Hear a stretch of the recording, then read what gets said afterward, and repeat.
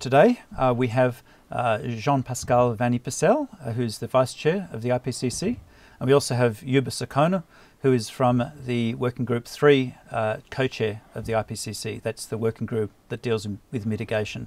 Today we're talking with our guests here about what are the implications of the IPCC Fifth Assessment Report for Australia. Firstly, Jean-Pascal, can you just give us a quick rundown of what the key messages are from the Fifth Assessment Report? Well, I would say the four key overall messages is first that human influence on the climate system is clear. The second is that if emissions continue at the present pace, there will be increased impacts and the likelihood of severe impacts having pervasive effects and sometimes irreversible effects affecting first the poor but later everybody will only increase. Third, that there are many opportunities to address this problem by integrating mitigation and adaptation and also the pursuit of other societal objectives to the benefit of everyone. And finally, that humanity today has in present tense the means to cope with the problem and to build a more resilient future. Yeah, there's some very powerful messages there which resonate a lot with the current circumstances in Australia. And so we'll go into those a little bit more soon. But Youba, and what are your key messages from the Fifth Assessment? The Fifth Assessment Report on mitigation, we start with looking at the trend of emissions, and they are growing unprecedentedly, despite all the policy that has been undertaken so far. And we have seen from the last 40 years, more than half of the emission happened since 1750, the last 40 years. And then that is mainly driven by the economic growth and the population growth.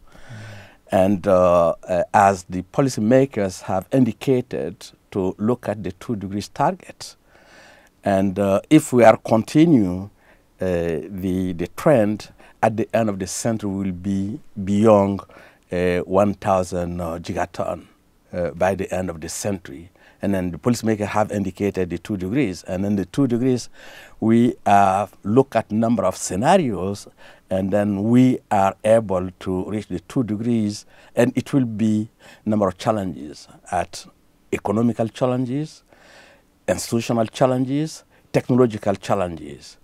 But however, we will be able to reach it if we start as soon as possible decarbonization of the entire economy, starting with the energy sector. And then the cost of such decarbonization is not very high. It will, based on some of the assessments, because there is a number of economic assessment, it's only 0.02 of the global economy. And then this, looking at the consequences, is not a very big deal. Indeed. So you mentioned decarbonisation pathways there. Can you just tell us a little bit more about what you see as the key pathways for countries like Australia, so developed countries, and maybe what some of the co-benefits of effective decarbonisation may be?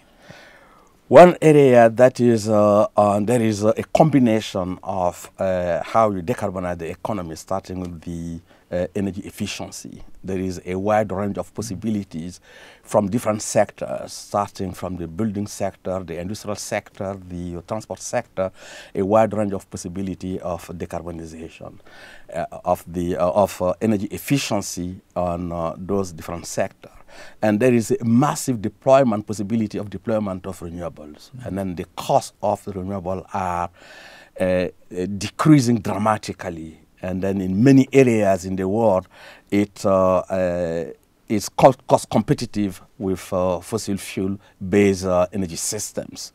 And at the same time, we are seeing also from one of the big problems we are facing with the renewables is the intermittency, and then the cost of the storage system, the batteries, are getting very dramatically reduced, and at the same time very efficient.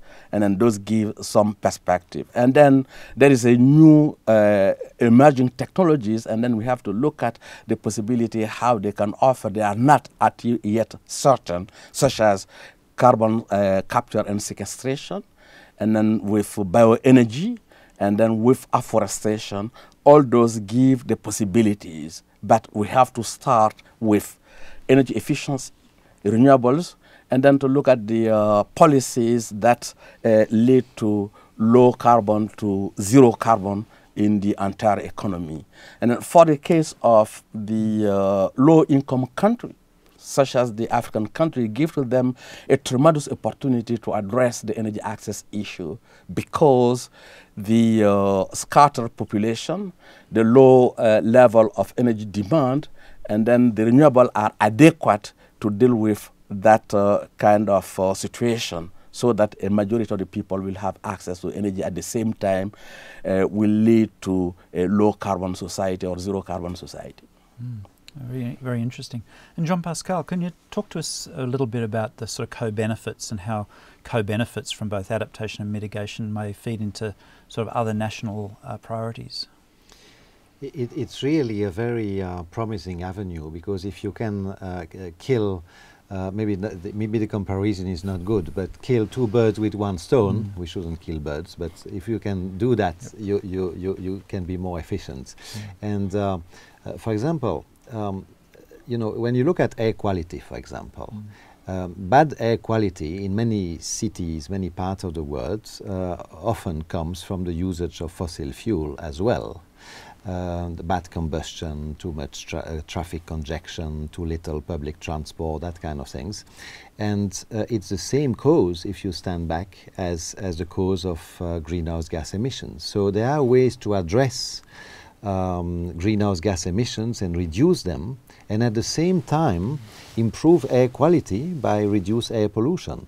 And in that way you have a very short-term benefit, because the air quality benefits are seen immediately, and also a longer term, medium to longer term benefit in terms of reduced emissions to help protect climate. That's just one example. Another example is increased energy efficiency. When you have a higher energy efficiency, you reduce energy bills. Which is good for the economy, which is good for people, because they have more money to do something else, and it also helps to reduce emissions. So there are several ways to meet different goals by clever policies. If I may add on that, if you take the case of Africa, there is 600,000 people dead per year related to short-lived climate pollutant. And then by eliminating that, because that's related, and then also the all health-related issues, and then by eliminating the short-lived climate pollutant, and then by eliminating the fact of cooking with dirty fuels, and then that will help solve the problem, and then it will save also life, particularly women and kids. Yeah, so it's a really important story here about investing in change can bring additional benefits of different types, and so I think that's a very, very important story in terms of greenhouse gas mitigation, that's emission reductions, but also some reflections on how it may relate to adaptation, that's adapting to the changes we're already seeing and may see more in the future.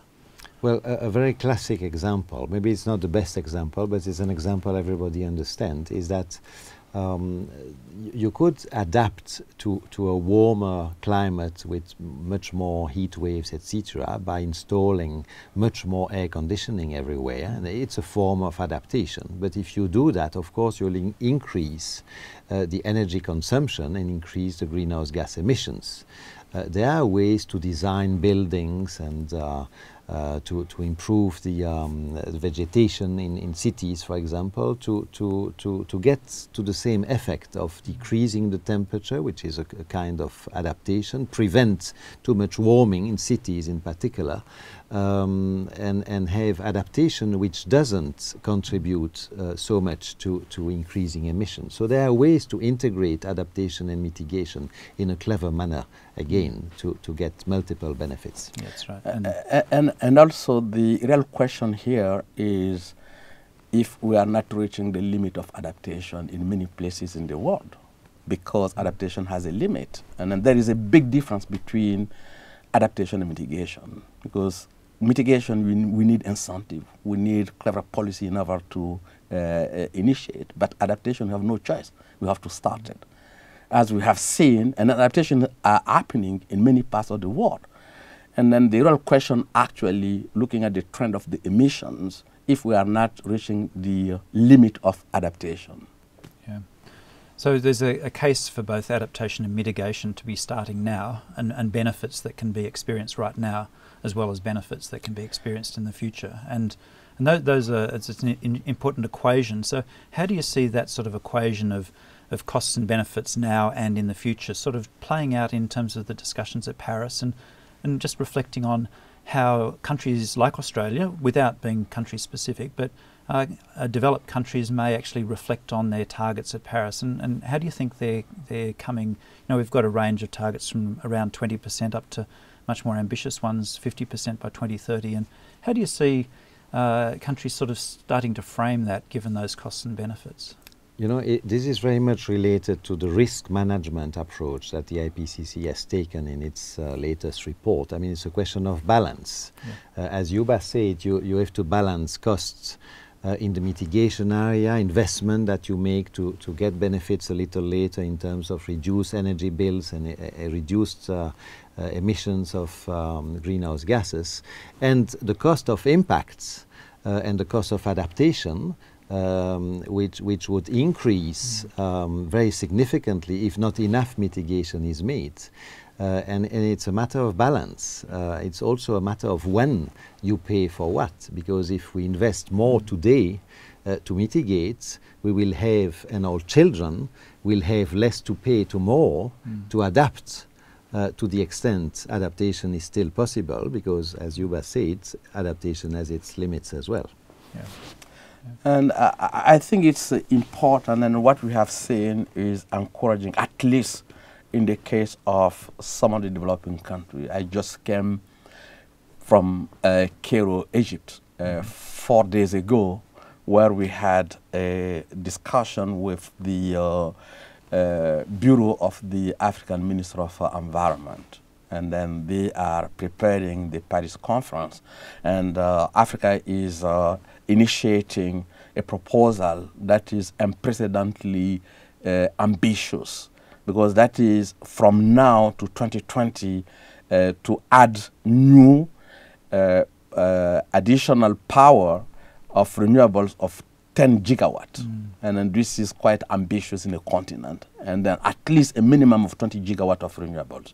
And then by 2030, between 2020 and 2030, and then a minimum of 100 gigawatt additional in the continent of renewable. And it is quite ambitious. And then because it's addressing also a fundamental problem of the continent, that is the adaptation. Because most of the people are not seeing renewable as being one of the critical elements for addressing adaptation, related to water, related to agricultural sector, related to most of the livelihood that is where adaptation is critical, is fundamental. And then this is quite ambitious. And I think that also those kind of ambition is needed from different parts of the world. Yeah. So it's a lot of it comes down to sort of investment in different options. And when you're talking with industry, how do you find industry sort of responding to the issues that you're raising? Well, in many parts of the world, larger and larger section of the industry see that it's to their benefit to think about the future in the long term, because it's what their consumers, their clients pay attention to, and being very efficient with resources and energy is also good business. So an increasing fraction of the business community is actually demanding a good framework for action. For example, many, not all, but many are asking to have a price on carbon, for example, to the condition that it would be a fair, done in a fair way and extend to their competitors as well, so there is no competitiveness distortion. But the business community is moving ahead in the area of climate protection, and not only in the mitigation area, but also to an increasing amount in the adaptation area as well. Yeah. Because most of the infrastructure also in the adaptation infrastructure, engineering adaptation, the business sector is playing a critical role. And then for them, investing now is cost effective than waiting later. Waiting later it might be out of reach, and then they will lose their competitiveness. Very, very important message. Well, just to wrap up, I'm just wondering if you could give us a very quick, like one sentence summary of how you feel about this issue and the sort of messages you want to send to our viewers.